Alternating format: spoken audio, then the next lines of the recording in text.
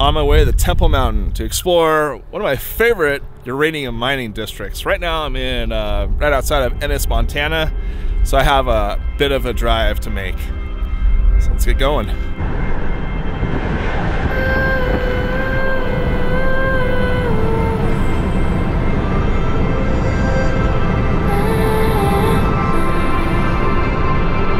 Almost Utah.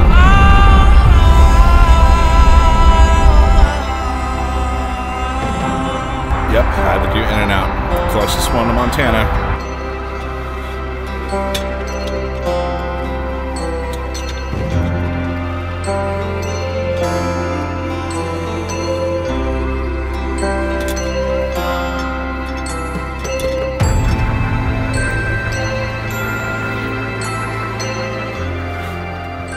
So it does look like some of these trails look a little muddy when crossing some of the washes, and I'm not sure how that's going to translate to tomorrow and if that's going to make some of these areas impassable.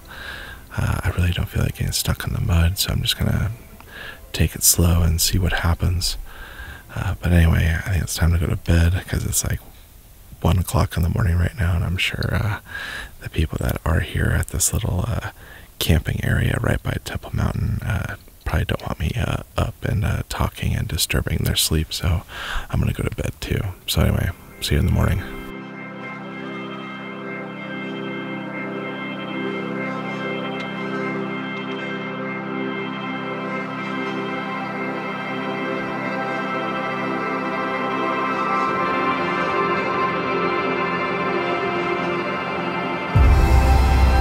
So just got done flying the drone around a little bit, and got some pretty sick shots. The sun was like popping this morning, really good light. Higher today, everybody run and shout for life, for life.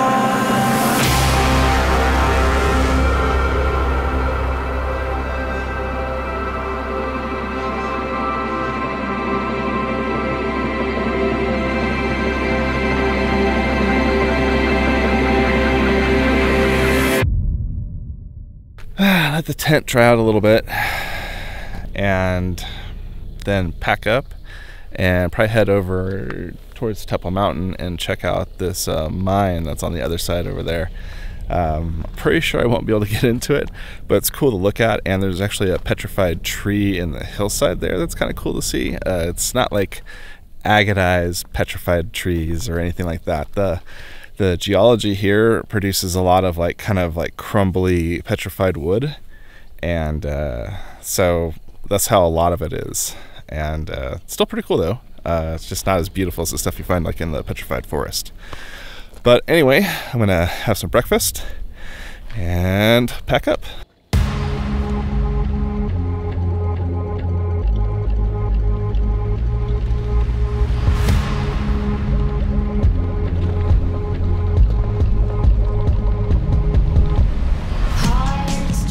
This road is way more beat up than usual. There's been a lot of water coming down here, so hopefully I can make it. We'll see what happens. It's definitely a lot different than the last time I was out here.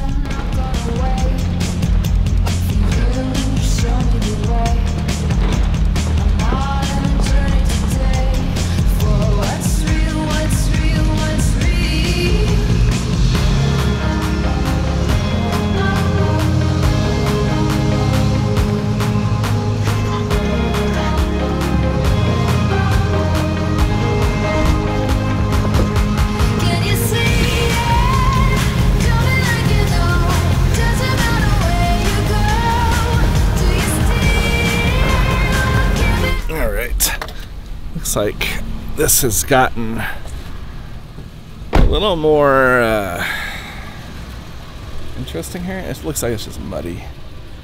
Yeah, just mud maybe.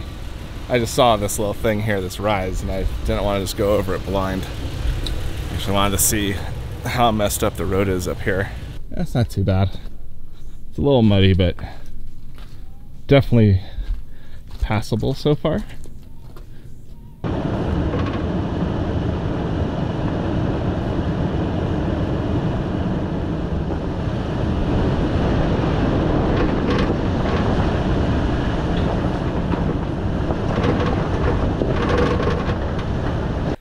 man, it's nice right in this area. It's really cool because of all the water still on the ground. Yeah, on the road.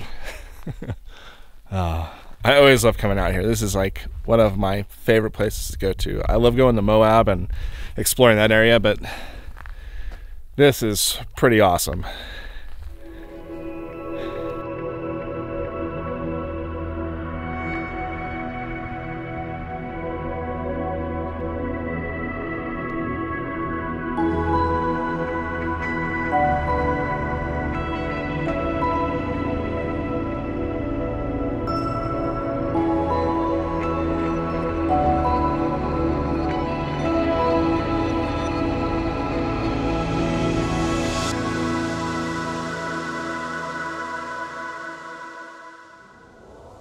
Alright, so I got out to the beginning of this mining area that's on the backside. I am trying to remember the name of this mine. I think it's like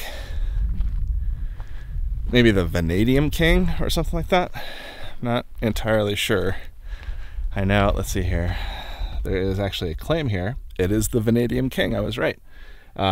Here's like some paperwork here. Looks like someone was working on a claim for this. So technically, I guess this area, or at least the mine, is an active mining site, or someone must do the bare minimum of work to keep this claim active. And so I'm assuming that's what they're doing every year, because I think that's what you have to do. I think you have to spend like, I don't know, like $100, $200 of upgrades to the claim, like of work or something like that, that you can go and hold on to the claim. Pretty sure that's what it is. Hopefully I'll have some more information. And then there's a big hole right here. It's probably a ore crushing thing, I would imagine. Maybe not. Could be for water. Hard to say. But anyway, let's do a little bit more exploring. I think I might just do a little shortcut here. I might just hike up this area up here to where the mine is instead of driving up there, because then I can just leave the truck down here, because it's not that high, not that far of a hike, so it should be pretty easy.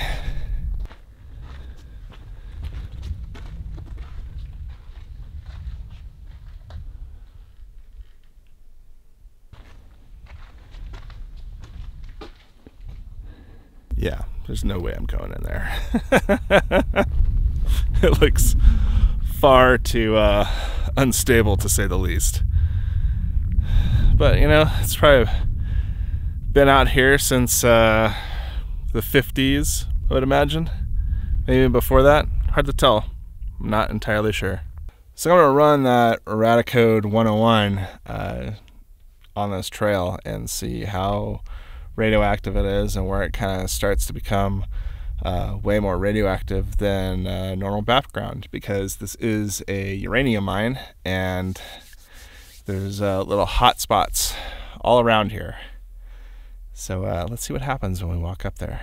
I got that Radioactive 101 clicking away on my ankle, and now we're just gonna walk up this trail here and check out the spot, you know, share it with everybody. Like I said before, I always like coming out here. It's like such a cool place to explore. If you're into mining history, or like, you know, radioactive stuff, or you know, just cool rock formations, this place has got it all. So Temple Mountain is right by Goblin Valley State Park in Utah. And it's about, I don't know, maybe 70 miles west of Moab. Something like that. Might be a little bit more, might be a little bit less.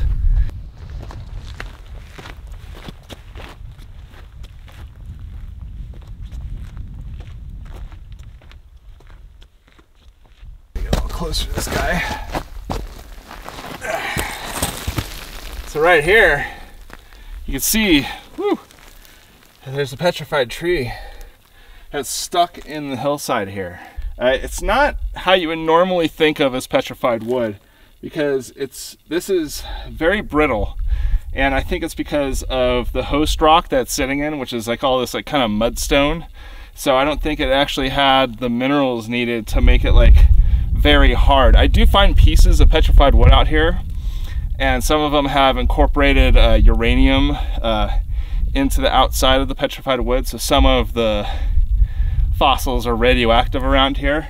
But there's tons of petrified wood like in this area, and some of it's way more solid than this, and maybe if you dug this out you might find some like okay pieces, but for right now it's just better off just sitting where it is, because it will just come apart. You know, it'd be pretty cool if someone actually went and kind of removed some of this so you could see the whole thing. But I think it's fine just the way it is right now, and people can, you know, notice it if they can notice it when they're walking by. You just kind of have to keep your eyes open for potential fossils or little bits of uranium. See, now you can tell these other pieces of petrified wood that are out here. Now this is a lot better. This is a lot more formed up.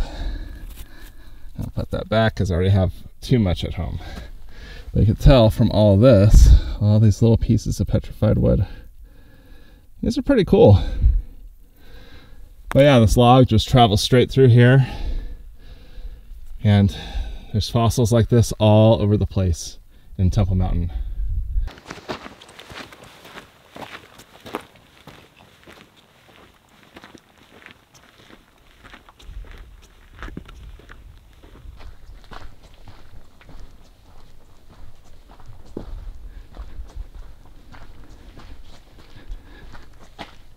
This is nice, being in the shade of the rocks.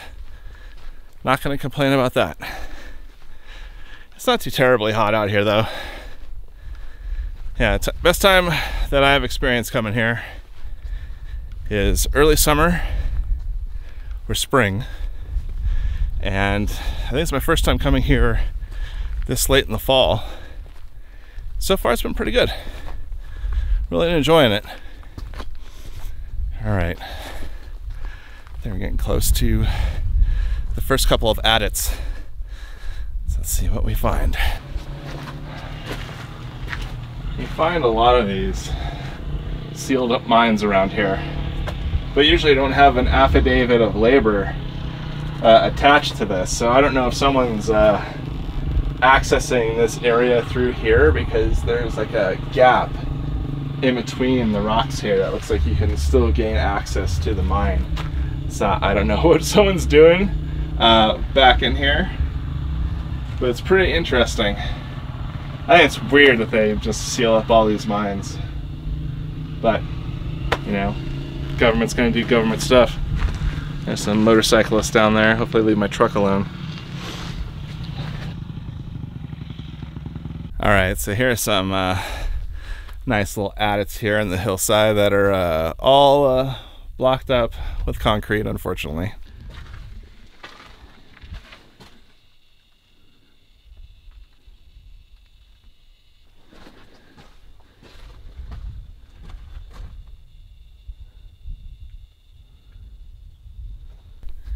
There's a nice flat little area here. This must have been where they did a lot of work in this area. Probably had machinery, probably like a staging area or something like that,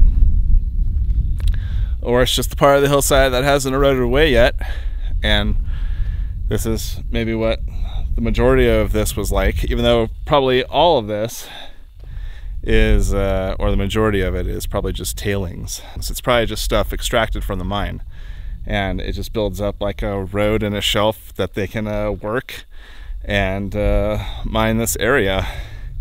As you can see, it's it's a pretty big hillside here, and that's usually how tailings piles are. That's usually a good way to tell where's a mine, like where is it, like around here, is that you look for these tailings piles.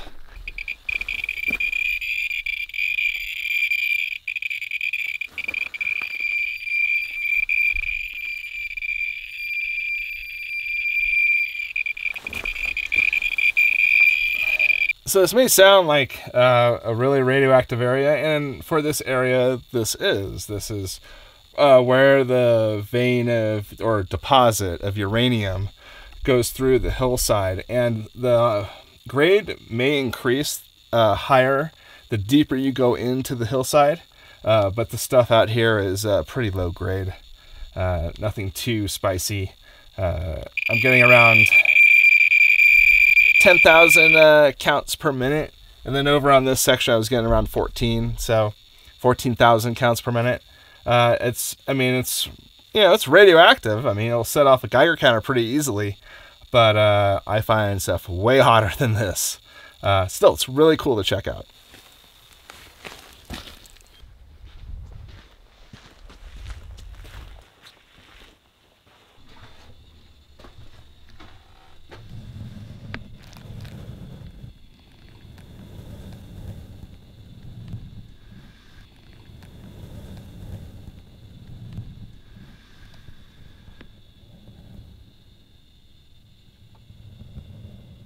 You can see this one also has notices of work. And it looks like the last time it was done was at August 2021.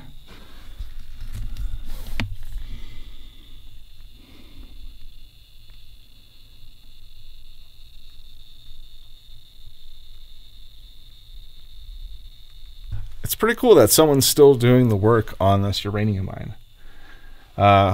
Be nice to reach out to them and see if we could get a tour of it, because I have never been inside of one of the Temple Mountain uranium mines, and I think that'd be a pretty cool experience. So who knows? Maybe a future video will be that, if I can get a hold of this person. All right, so that's going to do it for the Vanadium King back here.